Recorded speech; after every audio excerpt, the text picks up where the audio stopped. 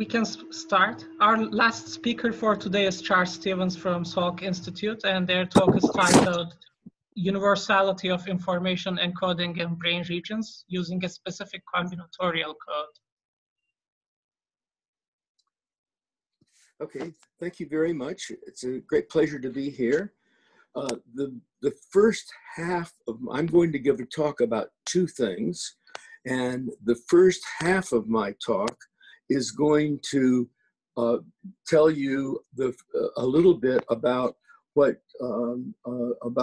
Sophie just told you, and I'm using different pictures of it, but I'm going to say some of the same things. Okay, this is a diagram of the fruit fly's olfactory system, and here is the nose. Here is the antenna lobe that Sophie told you about, and here is the mushroom body that Sophie told you about, and these are the Kenyan cell.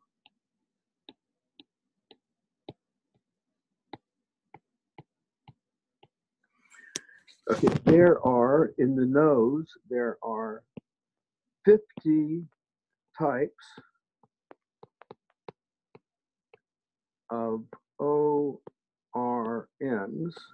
odorant receptor neurons, and there's about a dozen copies of each one. I have shown you here in this diagram, I have only showed you three of the 50 different types, and they're different colors.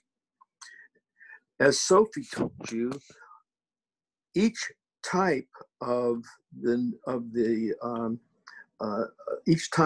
ORNs sends an axon to the antenna lobe, and there are 50 glomeruli.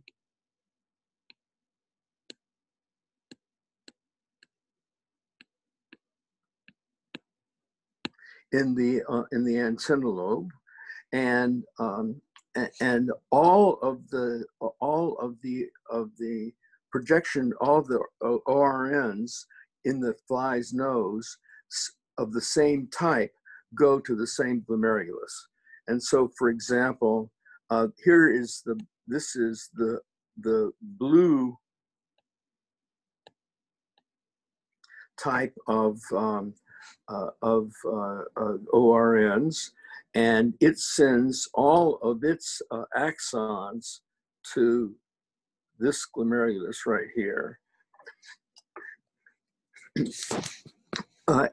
There is one glomerulus for each type of ORN, and there are also 50 types of projection neurons. And this is the blue projection neuron.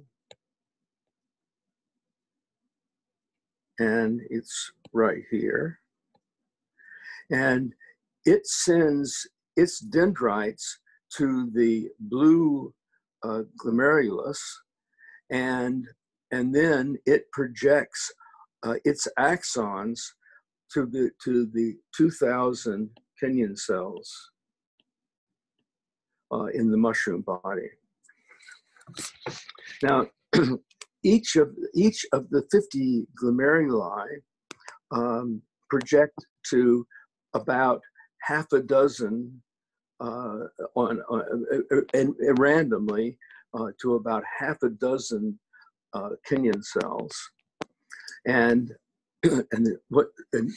Sophie told you a lot about how those projections are working and what the preferences of different types of projection neurons are. But I'm only going to be talking today about the projection neurons.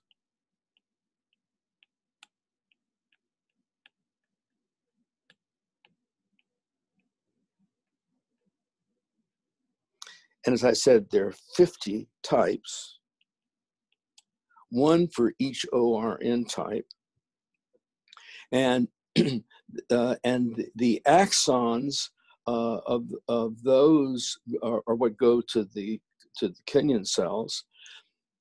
The projection neurons, the whole point of the antennal lobe is to remove the concentration dependence that the ORNs show.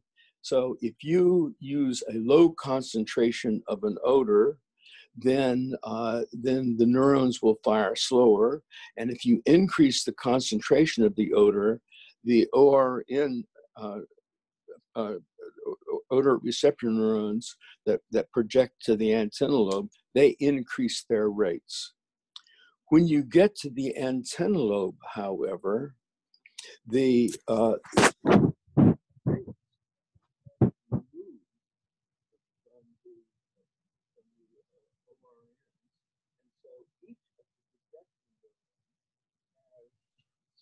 Charles, your hand might be covering the mic. Oh, I'm covering the mic. Yeah, sorry. And each of the projection neurons coming from the glomerulus has the same mean firing rate independent of the concentration. So it's a very important feature that the projection neurons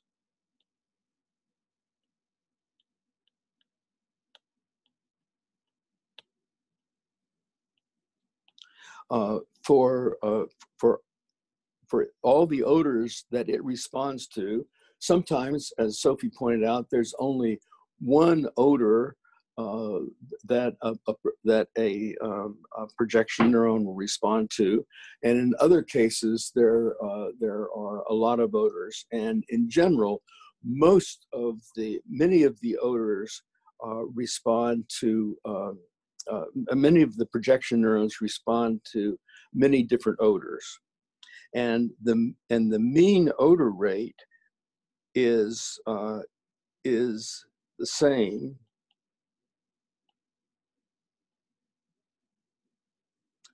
for every projection neuron.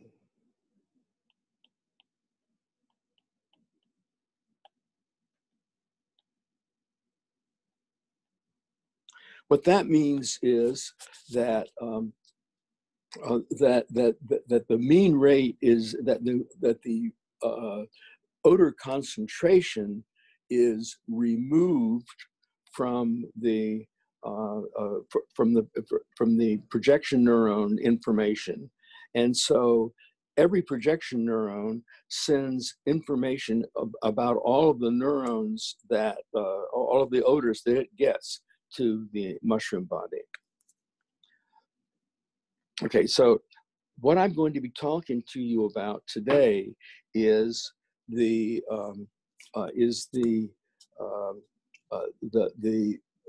projection of the antennal lobe projection neurons to the mushroom body. Okay, so this is because all projection neurons have the same mean rate. That makes an interesting observation. Makes for an interesting observation, which is that if you have the same mean rate for every odor of every projection neuron, for all the odors that you use, that you get, what that means is that that the odor code it might have an interesting property, which is that it might have an exponential distribution of firing rates. And the reason why it might have an exponential distribution of firing rates is because in order to encode the most odors with the fewest number of projection neurons, what you would need to do is you would need to have what is called a maximum entropy code.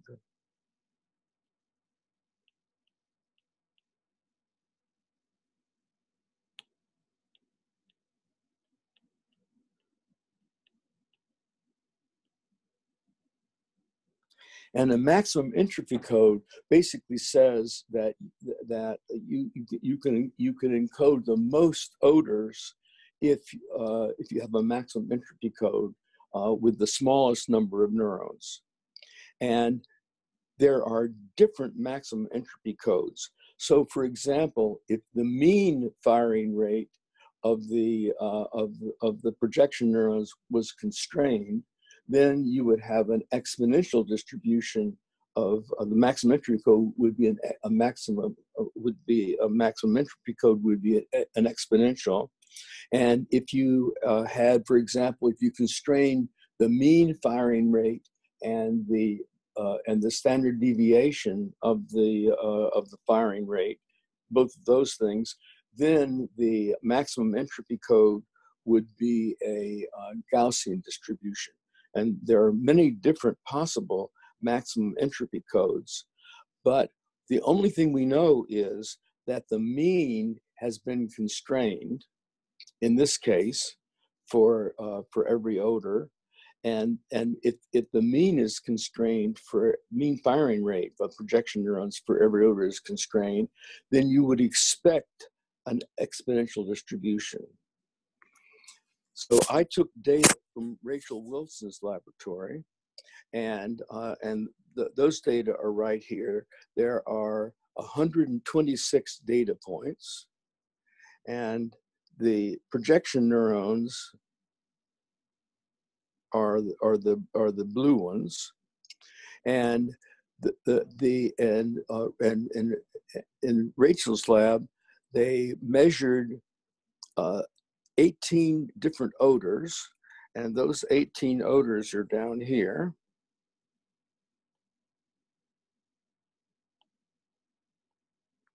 And they took 7 of the 50 different projection neuron types and measured 7 projection neurons.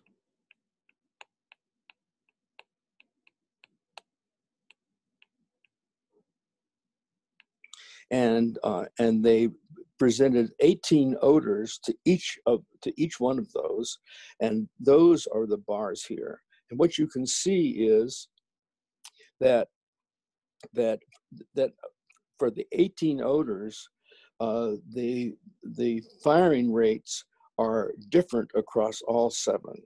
So right here is one odor. And you can see that the heights of the bars are the same. So, for example, this is pretty high there, and this is really low there, and there. And if you look across all of those, that's true for all of them. That sometimes it'd be very high for certain odors, and the firing rate would be low for other odors, for example, that one.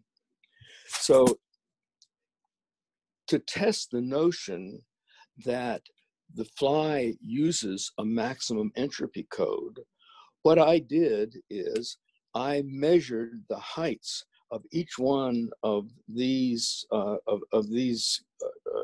took a millimeter ruler, I made a very big copy of this. I measured the rates, and the rates are shown over here. And in all cases, they're 0 to 200. This is the rates. Let me do it better. They all range between 0 and 200 spikes per second, and if you measure them all off, which I did, it looked like garbage. I couldn't tell there was any order in it at all. But then what I did is I rank ordered projection, each of the projection neurons, firing rates for each of the 18 odors, and I plotted a cumulative histogram of firing rates. This is the projection neuron firing rate here.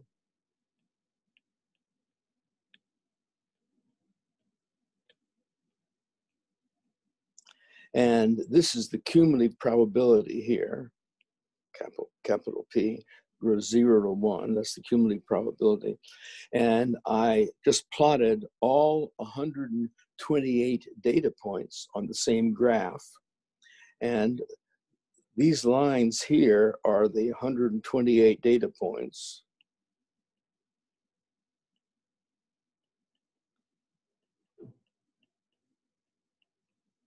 And this smooth line here is what you would get if you had a maximum entropy code that had that for every odor, there was an exponential distribution of firing rates. Okay, so this is an exponential.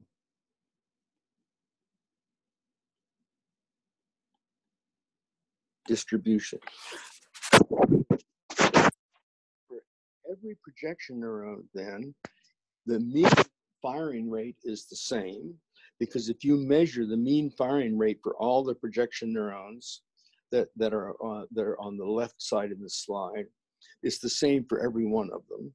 And if you plot them all together, they all fall on the same exponential distribution. And so this says that the projection neurons have an exponential distribution of firing rates, which is a maximum entropy code, which means that the projection neurons encode the most odors that it can with the 50 neurons that it has. This is a combinatorial code because you have 50 projection neurons, each of which is firing with an exponential distribution of firing rates, but different odors are small, have a big firing rate or a small firing rate for each one of the for different odors. And so it might be, for example, that if you looked at butyric acid, which is right here, it might be that butyric acid had a low firing rate there, and a higher firing rate there, and a very high firing rate up there. And what would change if you move from butyric acid to butanol is the graph that I've shown here is the same always. And so it's always an exponential distribution. And what changes is which projection neurons are firing at which rate with the same exponential distribution and the same mean. Okay, so this is quite different from what's usual. So for example, V1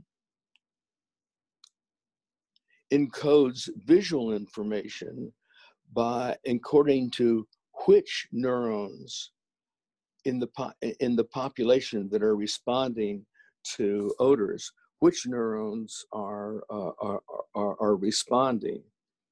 The fly olfactory system, however, uses a combinatorial code. That combinatorial code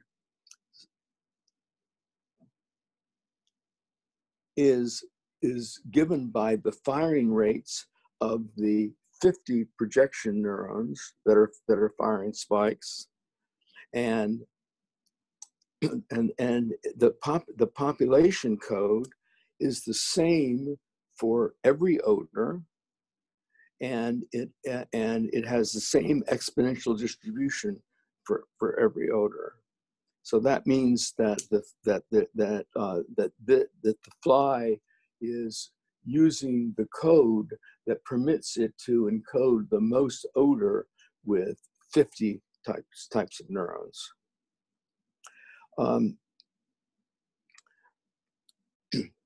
Okay, so that is an example of what the code is using, what code the fly is using, and it's quite an interesting one because it's very different.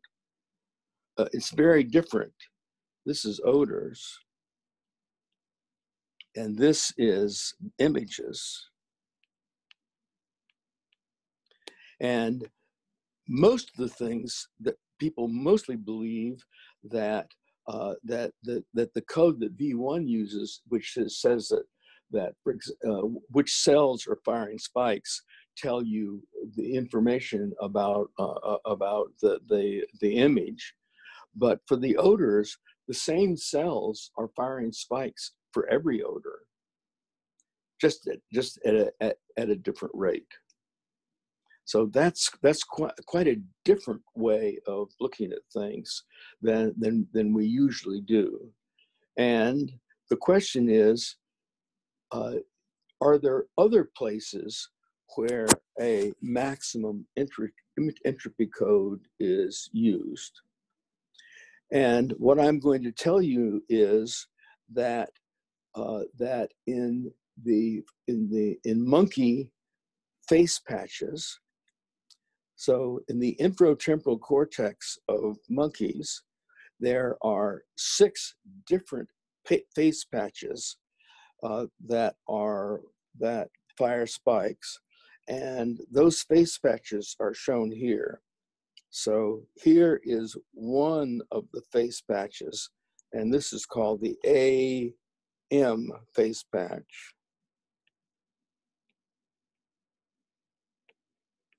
And here's another one. This is the PL face patch here. This is the ML face patch there. So there are 6 different face patches that get information from the monkey visual system, and these face patches fire spikes only to faces and not to, and in general, not to other things. And the face patches are all around the temporal sulcus in the monkey, which is right here. And here's the AM face patch, for example.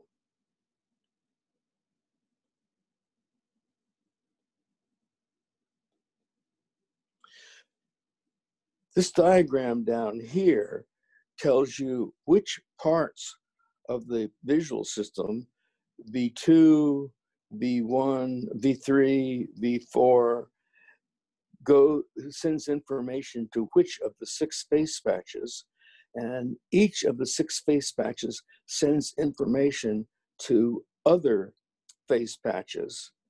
And the output face patch is AM.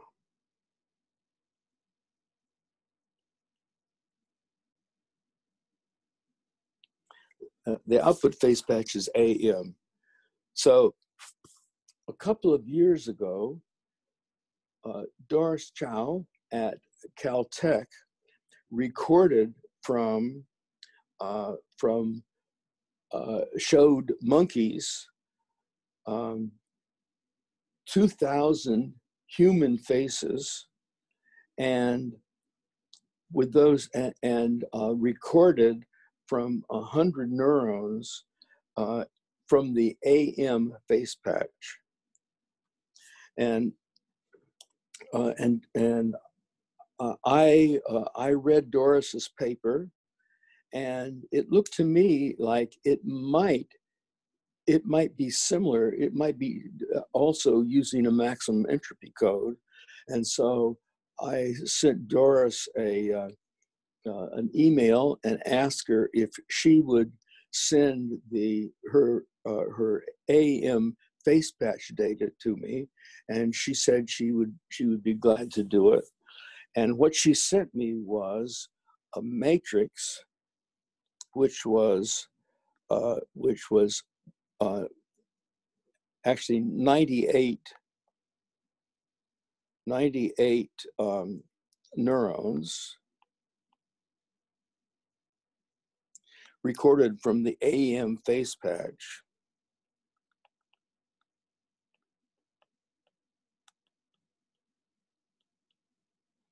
And on the other axis was 2,000 faces.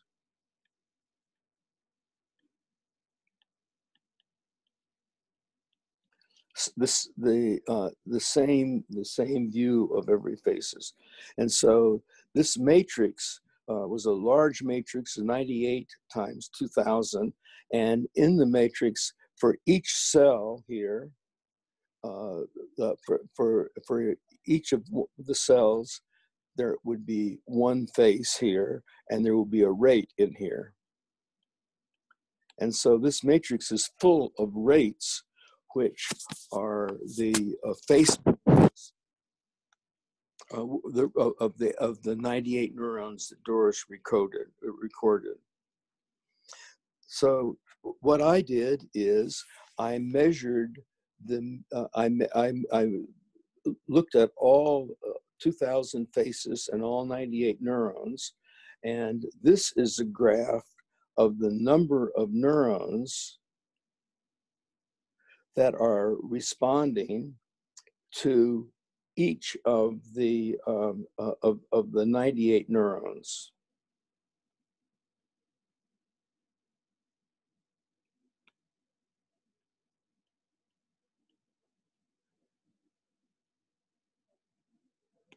And and I rank ordered the 98 neurons with low firing rates here, and the highest of and the ones that responded to, the ones that responded to the to the most faces, and here are the number of faces that were being activated. So, for example, this this particular neuron here activated something like 350 faces, and the neurons up here, there are about 9 of them, they responded to all 2,000 faces. This is 2,000 here. All 2,000 faces. And so this graph shows you that most of the neurons responded to most of the faces, and and this graph here shows you that this is the neuron. This is the number of the neurons down here, and these are the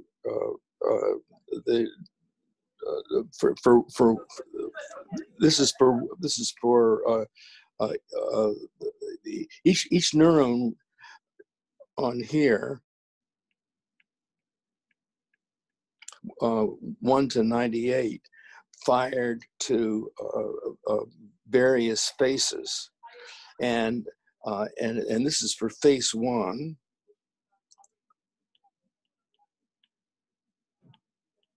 And this is face 2 over here.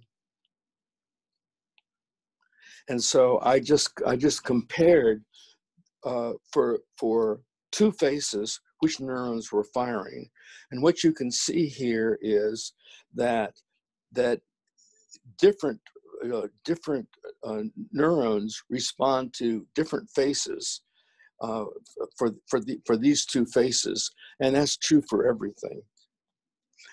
The next thing I did was I reanalyzed Doris's data. And the first thing I did is I measured the average firing rate of neurons that were firing spikes. 98 neurons were recorded, but something between 60 and 85 neurons responded to a face. The ones that didn't respond to that face didn't fire spikes at all. And so there was a different number of neurons responding to each face. And this is the average firing rate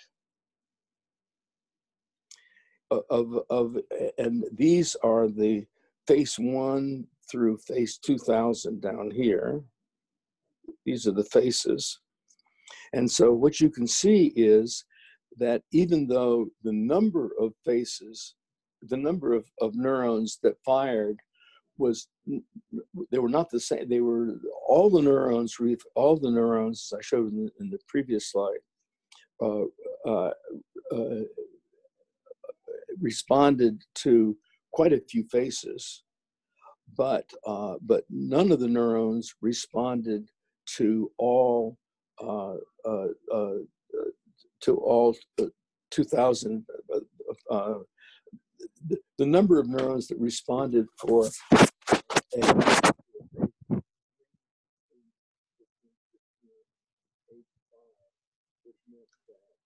Charles, we can't hear you.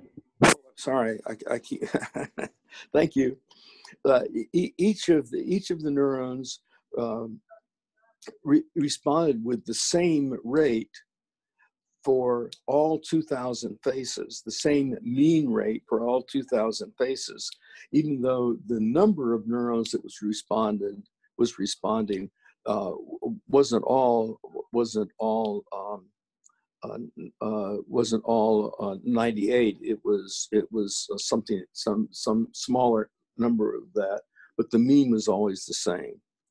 Okay, so this is a plot of the average rate versus the face number.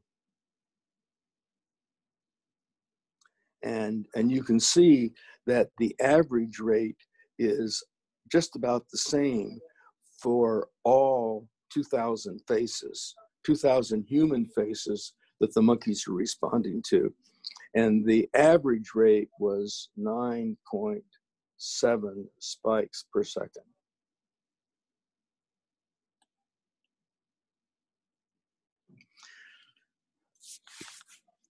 This is exactly what the fruit fly does.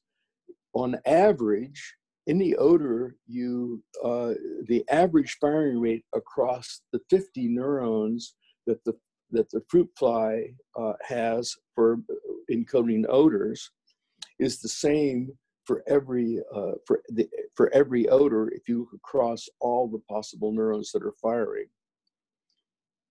That's just what the fly did. And so this says that the mean firing rate is independent of face. It's the same for all faces. So then I took the neurons that were firing to each face, and I plotted a cumulative histogram of the distribution of firing rates. That's here, and there are 2000 superimposed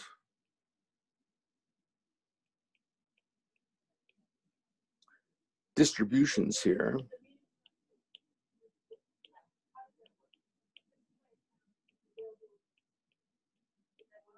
The firing rate is down here, and the cumulative probability of firing is here, and the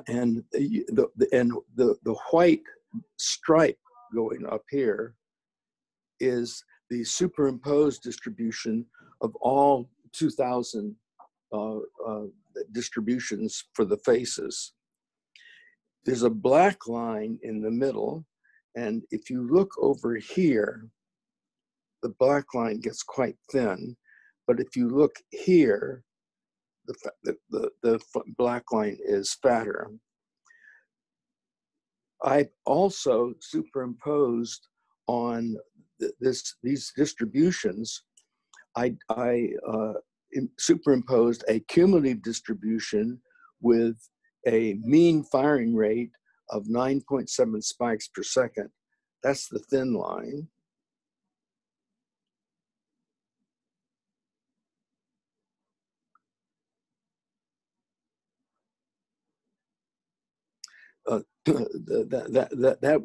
So all distributions have the same mean firing rate because that line runs right in the middle of all of them.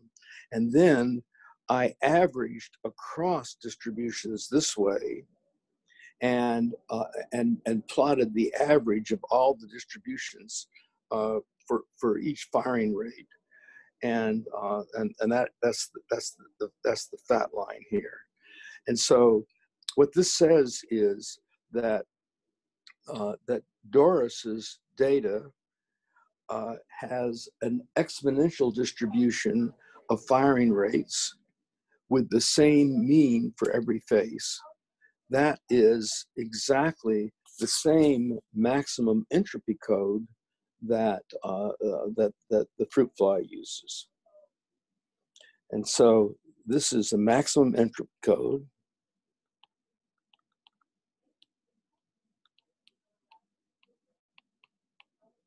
An idea from information theory, and it is the same maximum entropy code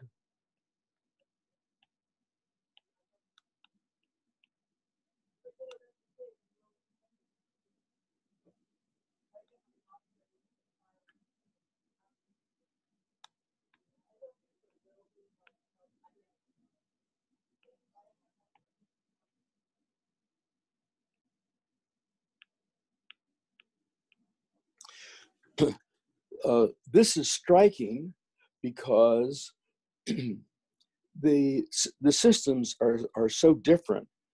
Doris's faces were all in the AM face patch in the infratemporal cortex of two monkeys, and the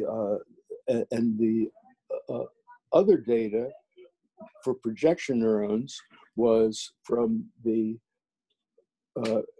antennal lobe projection neurons of the antennal lobe projection neurons of the fruit fly. And you wouldn't expect these two things to necessarily use the same maximum entropy code. It wouldn't have to. But the reason that it might want to is that we don't know how many faces we can know, but we can learn any face in the world if we have to. And there are something like 7 billion faces in the world, and so we have to be able to learn any one of 7 billion different faces, and in order to do that, you would like to have the you would like to be able to encode the most faces that you could with the output face patch neurons, and so you would like to use a maximum entropy code for that, so you'd be sure you could get the most faces with however many neurons you had. Okay, there are multiple reasons why there are multiple regions of the brain that use a, a, a, a distribution like the fly does. The hippocampus, for example, encodes things in the entorhinal cortex, and it sends its information to the dentate granule cells here. 5 And minutes. oh yeah, 5 minutes. And so that, and in every one of those cases, every one of the cases that I have shown here, every one of those cases, there is a giant expansion when you go from the antennal lobe, for example, to the mushroom body. You go from 50 to 2,000. But the same is also true from the hippocampus going from the entorhinal cortex to dentate granule cells, and invertebrates going from the olfactory bulb to the piriform cortex is a large, there's a large expansion.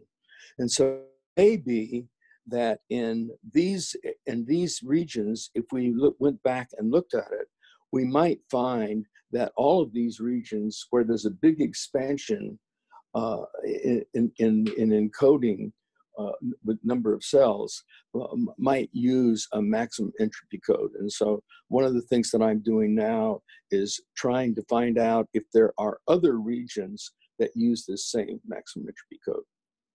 Okay, thank you very much for that.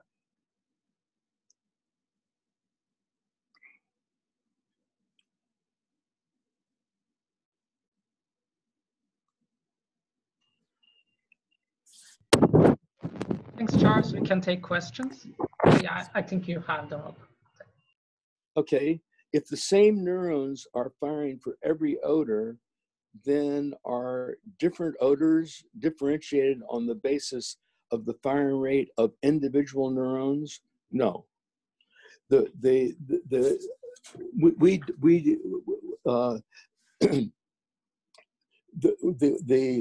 rate of the firing rates are separated in the Kenyan cells in the mushroom bodies, and the Kenyan cells, each Kenyan cell takes something like a random sample. not exactly, it's more complicated than that, as Sophie said today, but takes a random sample of 6 of the 50 projection neurons, and when it does that, and then the other neuron that Sophie told you about is the AP neuron, which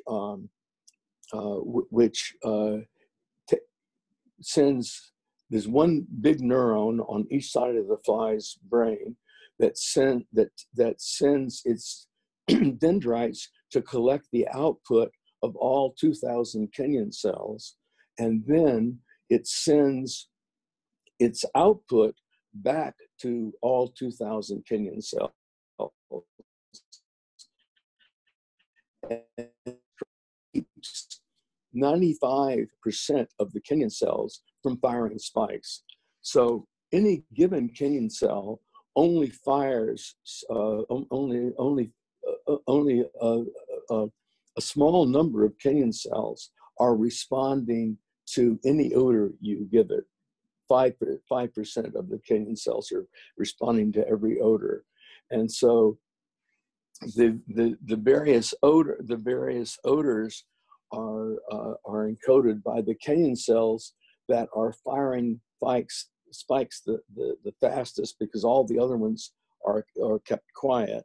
And so there is a small sample of of Kenyan cells that respond to any odor, and that sample is what is used for encoding the odor.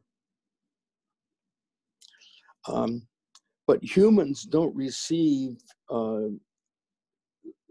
sometimes different concentrations of odors. Humans don't perceive sometimes different, oops, sorry.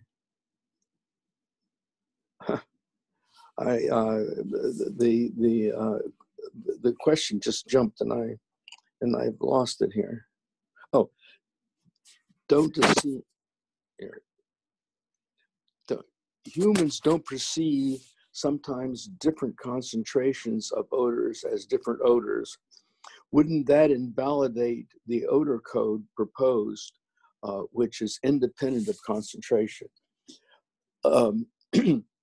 Well, the fly also can perceive different concentrations.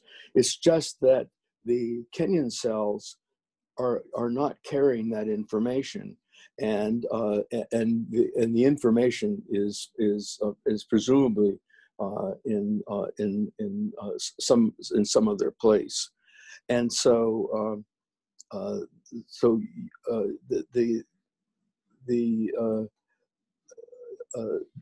the odor code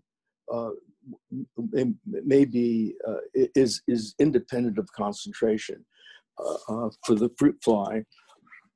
Also, there is an independence in the AM nucleus that is view dependence. So if you look at any face from different views, you look straight from the front, look to the right side of the head, the back of the head, look up from below the chin up that way, look up above down, turn the face around and look at the back of the head. It turns out that if you look at the output face patches, the AM face patches, they all fire to the same face at the same rate, which is different, which is going to be different for different face patch neurons. And so what Doris's face patches do is, if you look at the early face patches, it may respond to the front of the face and the right side, but not the left side. But when you look at the AM face patches, if you looked at my face, one of you looked at my face and it responded at 20 spikes per second, looking straight at it, and then you looked at, and then you had me turn my head in different directions. That cell would not fire spikes at different rates. It would fire spikes for every view. So just like the odorant concentration is removed for the Kenyan cells, face concentration, face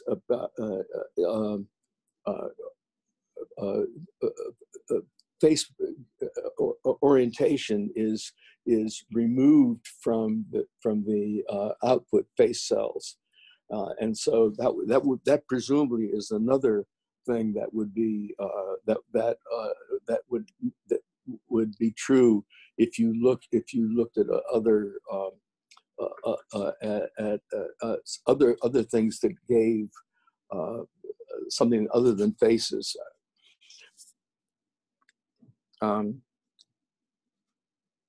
Also, one could explore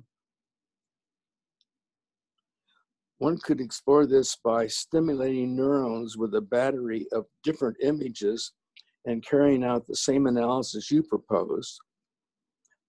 Has anyone done that? No. But we know, for example, that there are individual cells for orientations of lines, and we know about orientation by showing lines of different orientations and looking at cells firing, and we can tell by looking at which cells are firing what the orientation is, and that's presumably the same for other things that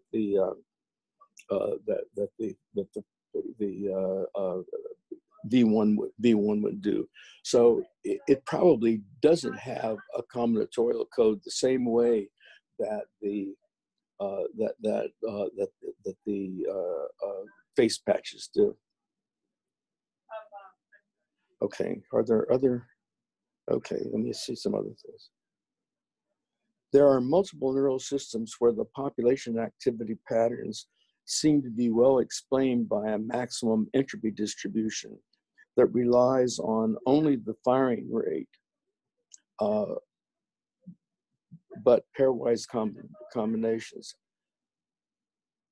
There are multiple neural systems where the population activity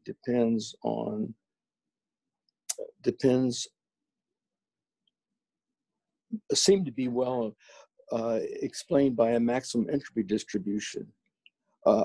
I don't know of any of those. Place cells may be an example of that, but retina probably isn't, and V1 probably isn't. Could I speculate on the relationship of the nature of the distribution and the complexity of the function of the circuit? No, not actually. Because the only thing we can do is find examples and study them, and then maybe we can find some order into it. But if we only know two systems, we can't do that very well. In reference to the projection neuron data shown in the beginning of the talk, am I correctly interpreting your point as the firing of a projection neuron, how interpreting the point of your talk as a projection neuron, how that neuron encodes the given odor? Yes, that was what I was saying, that there's a maximum entropy code that was used in the projection neurons that have been studied, and that's the projection, and the maximum entropy code is the one I said. Did inhibition play a factor in encoding stimulus identity?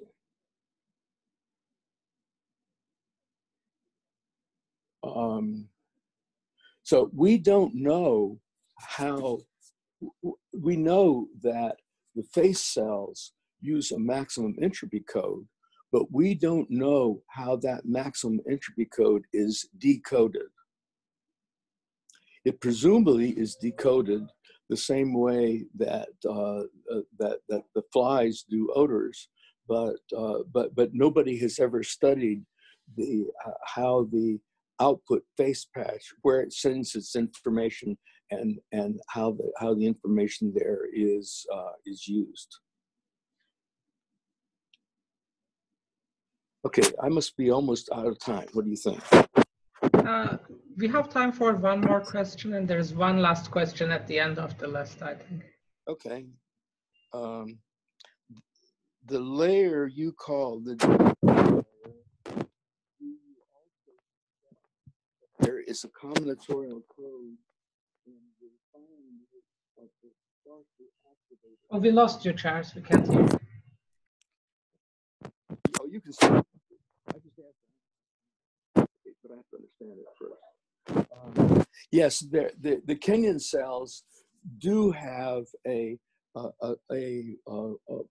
combinatorial code that we know, and it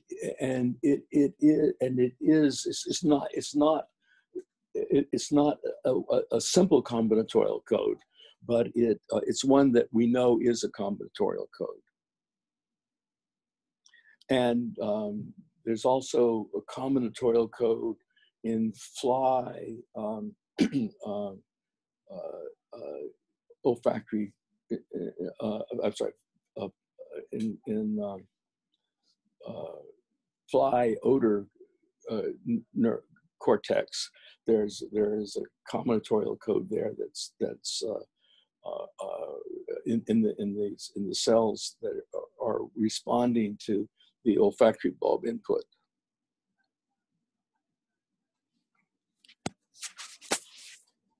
Okay, I think I'm not sure I answered all the questions. It does appear so. Thanks again, Charles. We can take a short